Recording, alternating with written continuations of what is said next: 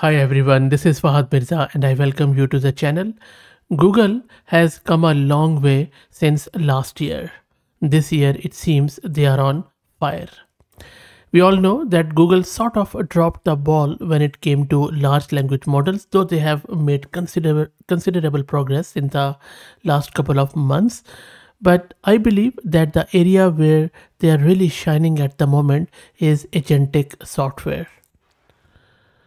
And the reason why I am saying that is because I have observed a lot of groundbreaking technologies coming from Google. Most of them are free and open source in the arena. And it seems that not only they are producing the models which are geared towards agentic software, but also the tooling which they are offering is really world class. They have just released this Firebase Studio, which is a simple yet quite powerful agentic development environment, all cloud based, that has been designed to accelerate how you build, test, deploy, and run production quality AI applications all in one place.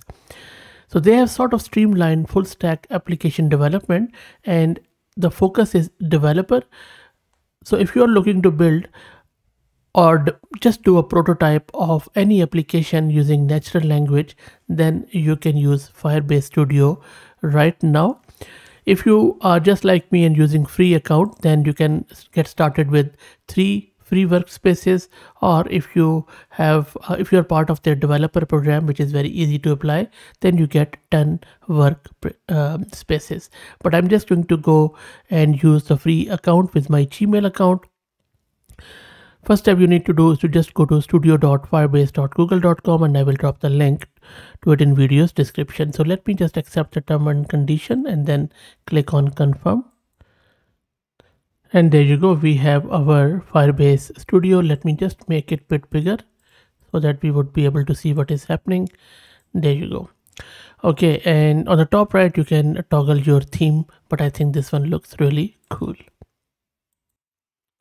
I'm just going to give it this text prompt where I am asking it to create me a responsive and interactive 3D virtual Rubik Cubes application that allows users to freely view, interact with, and manipulate a virtual cube in a realistic and intuitive manner. So let me click on prototype with AI.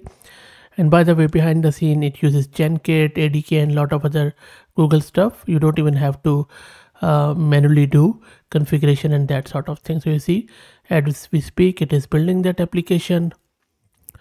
And then let's wait for it to come back.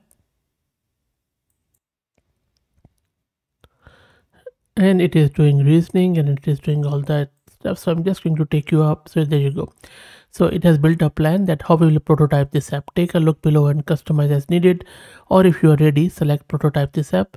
So it has talked about Cube Twister. So it has given it a name. These are the future features where we have 3D cube rendering, interactive rotation, responsive design, and then the scrambler. These are the color and that of, I'll just say prototype this app. There you go. So there is a source page on the left hand side. On the right hand side, it is doing the file changes, and you can see this is simply a magic. This is simply sublime. So already you can see that things are moving very rapidly, and it has provisioned its API key automatically, the Gemini API key, I believe. You can also edit it on the code easily. It is checking for error. You can add your user authentication, you can change the layout, you can refine the UI, you can add feature, you can even modify the AI flow. And behind the scene, as I said, it is using Gemini, which understands your code base, and even it helps you iterate rapidly without requiring you to dig into the code yourself, or even if you don't want to. And you can go through the code, just click on the file and scroll through, but I'm just going to let it create first. You can even import your own repos if you like. Okay, so it says that it has detected an error. I'll say just fix error. And it has given me that one issue too. There you go. So it is fixing the error. Let's wait for it. And I think it is also trying to show us some scramble. So I'll just click on scramble here. There you go. How cool. Wow. This is crazy. Not bad, right? That's nice.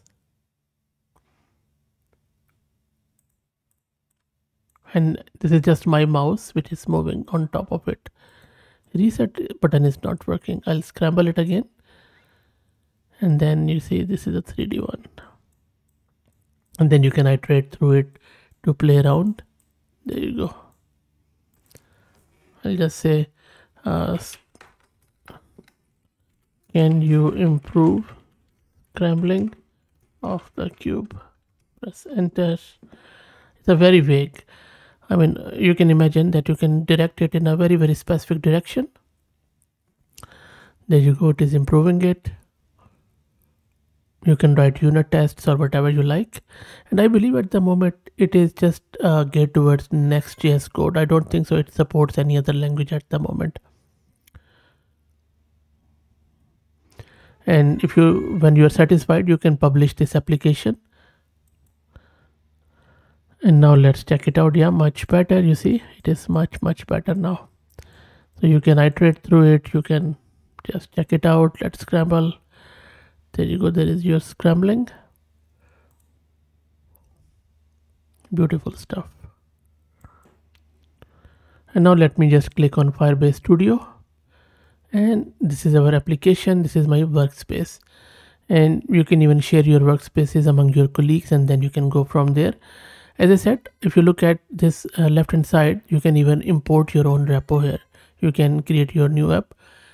And I'm sorry, I think I just see that there are some other languages which it supports, like Go, Flask, Java, .NET, and what is this? There's a lot of languages. My apologies. I thought I read something different on their repo. I thought it was just this. Anyway, so I'm just going to maybe go with Android Studio Cloud. And I'll say my dating app, and let's create it. It's an experimental one. Anyway, so let's wait for this. There you go. So it is initializing, it is building, it is finalizing. Let's wait for it. And there you go. So it has given me this error. I don't think so it is working with this one at the moment. And then, so I'm just going, I have just gone back, and maybe I can ask it an app that compares large language models. That's it. And then it is going to create it. So you got the idea that it is fairly easy to create these applications quite easily. And you see there it has started doing it. It has given me the prototype like LLM Showdown. Once you click on this pencil icon, you can also just change it like just show two LLMs. That's it.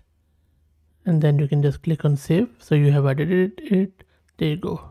So there are, it has changed it, and then you can just prototype this app. How good is that? And as I said earlier, once you click on a file like this instance.ts, you can change it easily.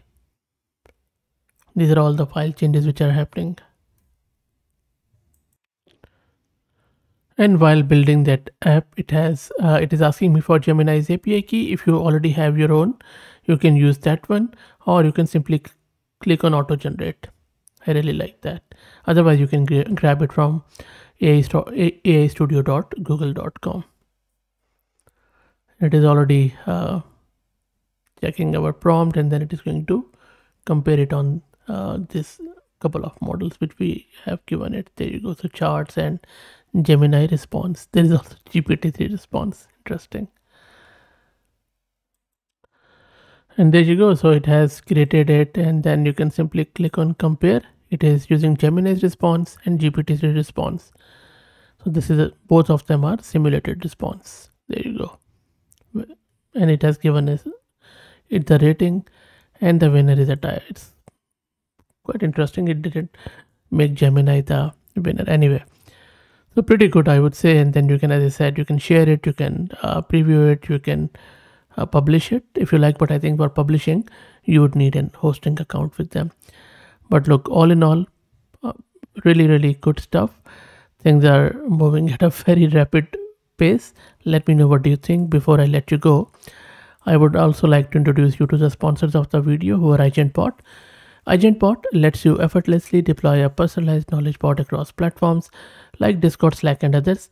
It is ideal for open source tech communities and startups that provide user support, and I will drop the link to their website in video's description. If you like the content, please consider subscribing to the channel. If you're already subscribed, please share it among your network as it helps a lot. Thank you for watching.